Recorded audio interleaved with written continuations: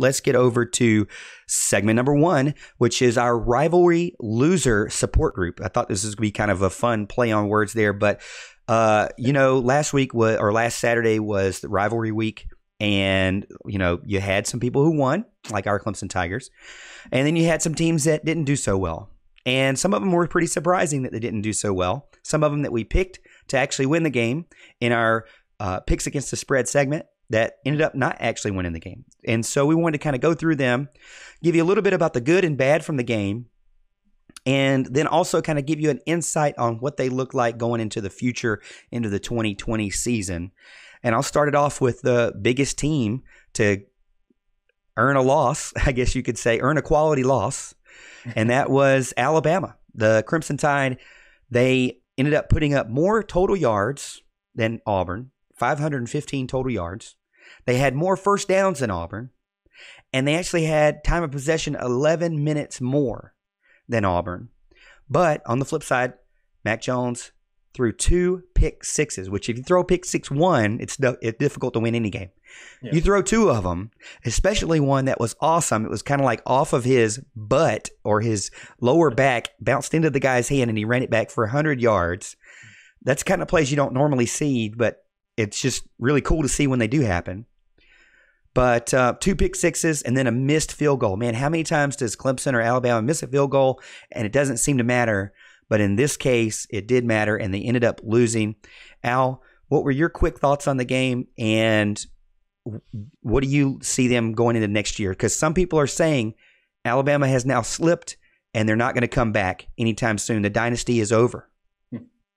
Yeah, that's a pretty good question. I think the game is much like you described it. I mean, those big mistakes for Alabama really cost them. Obviously, the refs gave Auburn a little push there for that halftime field goal, which I think was garbage. And I'm not one to side with Alabama, but that was kind of rough for them. And of course, the missed field goal as well. It's just crazy. It's just one of those nights where the Bucs finally did Alabama's way. It doesn't happen very often, but as you said, is the Tide dynasty over? I think more signs right now point to yes than no. And it's not to say that, Alabama's, all of a sudden going to drop out of the top 25. I would imagine they're going to be a contender as usual. But, I mean, they lose a ton on offense this year. Obviously, Tua will be gone. Their wide receivers, they had a ton of big-time, upperclassmen receivers. They are gone. Okay, that's going to be some huge losses for them there. And then you got a defense coming back next year that, really wasn't all that good this year. To be honest, that's kind of been one of their weak points all this year. Even when they played any decent kind of offense, they've given up a ton of points. So it's not a strength. So I'm not really sure what they're looking like coming into next year. I don't think there's a lot of – I don't want to say there's not a lot of hope because, again, they're Alabama. They're going to be up at the top of the West. But it's LSU's emergence, I think, more than anything that's going to be kind of tough for them. They took Joe Burrow, who didn't do anything for his first few years, and all of a sudden – he kills it this year. Absolutely a stud, going to be top of the Heisman list, that kind of stuff. He's just kind of come out of nowhere. I think they're going to kind of ride the hot streak, ride the momentum, get some big-time recruits from all this. And, I think people are kind of thirsty for somebody other than Alabama to be that team. And I think LSU has a good chance to do it in the West here for the near future. Next one up, this was more of a shock. We're all kind of shocked on this when we picked this team. This is from the ACC, but you can't really ever pick anything from the Coastal Division, really, to be honest. Virginia Tech. All right. So we didn't expect them to be good this year. We didn't expect them to be in the race for the division. They lost to BC at the first game of the year. They got destroyed by Duke. They struggled against Old Dominion. They struggled against Furman. Mm-hmm. Furman actually, I believe, was winning at halftime. And then they change over to Hendon Hooker, and the team just seemed to take off. Now, the bad thing is Bud Foster's retiring. Virginia Tech ended up losing a really cool battle. I mean, it was a good battle. They just could not stop Bryce Perkins. I think the future looks bright for Virginia Tech, but what do you think? Yeah, I think they're on the right track. It's kind of been a long time coming for them. They used to be obviously a dominant program, 10 wins every season. They play in Beamer ball. Like you said, they finally snapped the 15-game losing streak to Virginia Tech. Virginia did a really good job there. A lot of third and longs that were converted by long runs, chunk yardage from Bryce Perkins. He did an awesome job there. Hokies had some turnover trouble as well. I think they had 2 fumbles, 2 INTs, including that costly one at the end, obviously, that fell in the end zone and Virginia covered for a touchdown to kind of seal it. But yeah, I think they've got some hope going forward. It's they only replaced one guy on defense, and that's Reggie Floyd. So I mean, really, that could be a really like a strong point for them next year. But is it going to matter that Bud Foster is not there? Was he kind of the key to this whole defense? Was it more players? Was it more scheme? We're about to find out, okay, because they're going to have the same players next year, but you're going to have a completely different guy there calling the shots.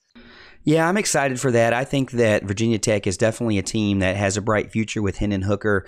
They don't really have that good of a recruiting class right now, 77th overall per Rivals, but they were in the top 30 the last 3 years. So I feel like that there's still some ground to be made up there for Justin Fuente there and the Hokies.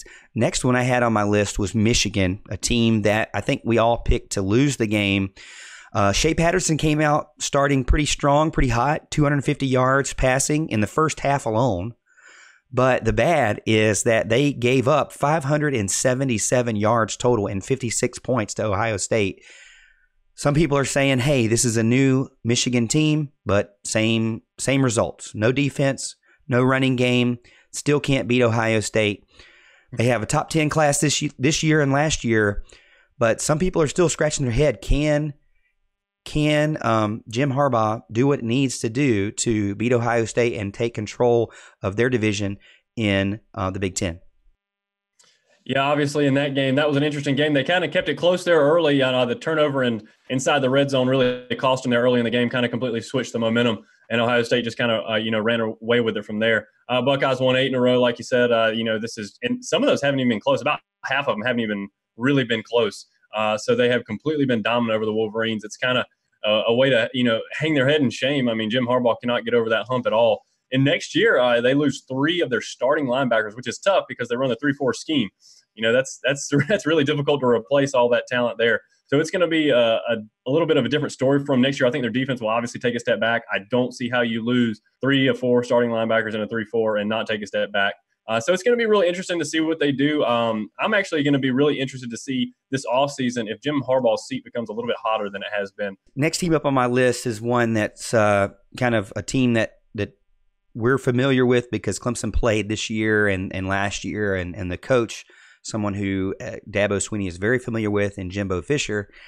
They just got destroyed by LSU. They seem to be one of those front runners in the West who were going to contend with the West, but then couldn't win any big games really, and had a struggle to get anything going on the offense, struggle with the offensive line, struggle with the running backs. Kellen Mond looked scared most of the time when he was in clutch situations, didn't know what to do, but they have a top 5 recruiting class right now, 6th overall recruiting class last year. They're bringing in a pair of really good wide receivers in this next as freshmen coming in. But do you think that Texas A&M has what it takes? Jimbo Fisher's making a lot of money over there. Do you think they have what it takes to fight consistently with Alabama and now LSU? Well, next year I think is going to be a really good shot if they can just get any kind of consistency at quarterback. If they can get any kind of consistency from Kellen Mond, obviously we see some of the games he has, like, Clemson last year or something like that, where he just goes off and then he'll just be completely dormant for an entire game. If they can get more consistency out of him, I think they have a good shot next year. They only lose one guy, Colton Prater, who's their center on offense. And on defense, they have one senior defensive end in Michael Clemens. Now, of course, this isn't accounting for any juniors that might go early or leave for transfer portal or anything like that. But those are the seniors on the roster that we know they're going to lose. It's one on offense, one on defense. Okay, so both units look to take a significant step forward. I think it's going to be a really interesting battle next year, and I think you're going to look at A&M and Alabama and LSU as kind of those top teams in the West. The team that people seem to care about a lot, on the Clemson side of things, is the other team in the state. They just played Clemson and it really was an uneventful night, to be honest with you. I mean, they scored 3 points off of a field goal, but after the game, a lot of changes were made. Offensive coordinator Brian McClendon no longer going to be calling plays. They said he was fired, but then they said he might not be fired. He might still be on staff, but just not doing the same things that he was doing. The strength and conditioning coach, Jeff Dillman, gone. The quarterback coach, Dan Werner, out. And so a lot of shakeup over in Columbia. They're not going to go to a bowl. So this was the last game of the season for them. The game in itself was not exciting. It wasn't even really that fun to watch the commercials in between the game. I just wanted to go and try to find another game that was on during that time slot. But and then at the end, fans weren't showing up. I mean, Clemson fans were saying, let's go out there, let's paint it orange. And they definitely did. Majority of the stadium that was left towards the end of the game was in orange. So Next year for me though, there's that bright shining star. There's that Luke Doty. Am I saying it right? Luke Doty. Yep. Luke Doty, quarterback. Zach Pickens hopefully can get healthy and dominate in the defensive line that they expect him to do. They have number 19th ranked class in recruiting per Rivals right now, so not a bad recruiting class. Mm-hmm. And they just upgraded their new facilities. I know that ESPN love to talk about their facilities during the broadcast. Yeah. 5 or 6 times they talked about the facilities. So hopefully that will help. I know that Clemson built everything that they have now on their facilities and their slide, but there's also some other things that Clemson built their program on, and that's the culture. And I think you see that in the strength and conditioning coach being let go, because people have said in the group chat and on Facebook, Twitter, what does it matter about the strength and conditioning coach? He's just there to help you lift weights, right? He's just there to keep you strong. That could be further from the truth. Okay, the strength and conditioning coach really is the one coach that can hang out with the players almost the entire year. Right. Now, players can't always pick up a football and go, and the coaches can't always watch them run plays or go through a playbook. They can't always be in meetings, but they typically, no matter what the NCAA rules are, they typically can go to the weight room. And you got to have that guy in there, that strength and conditioning guy that builds up that kind of culture that you want. And so I think that it's a showing sign that that's who they got rid of, one of the players, one of the coaches that they got rid of. Do you feel like that these are good moves for South Carolina? Do you feel like there's going to be any positive momentum, if there can be any, going into next year? Well, obviously, I guess time will tell on their moves and what they've done here. Obviously, there's got to be a scapegoat. If the head coach doesn't go, there's got to be a scapegoat somewhere. So he found some. He got rid of them. He made some moves. So we'll see if those pay off for him in the end. Look, I think the biggest thing going into next year is the fact that they lose their top playmaker in Brian Edwards. They also lose their top 2 running backs in Rico Dowdle and Tavian Feaster. All right, they're all gone. So your offensive production is gone. They lose one guy on the offensive line, Donnell Stanley. The rest of their 2 deep's pretty intact there on the offensive line. Now, whether that's a good thing or not, I guess is debatable. They haven't been really world beaters there on offensive line, but that's going to be a huge deal. Can they, are they going to stick with Ryan Helinski? Are they going to, bring a freshman along like Luke Doty? I think Doty has a lot of ability. I still think Ryan Helinski has some ability as well. So we'll kind of watch them duel it out, see how things go. Now, on the defensive side of the ball, they lose 3, 4 starting linemen. Javon Kinlaw obviously being the big one. He's probably going to be a first-round draft pick this year. They'll lose Smith and Wanham as well. Those are Wanham's definitely a good playmaker. There's some ability there that they're going to lose. A lot of their impact is kind of going to be gone there.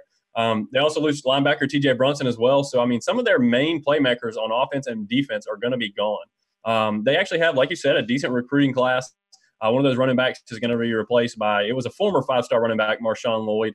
I think he's rated a 4-star now, depending on which service you look at. So they have some talent coming in. But, in the schedule actually lightens up a bit for them next year. I think they can get somewhere between 5 and 7 wins. So it'll be probably an improvement over this year, but I don't know that it's going to be a huge step forward. And I think Muschamp seat is going to be even hotter next year.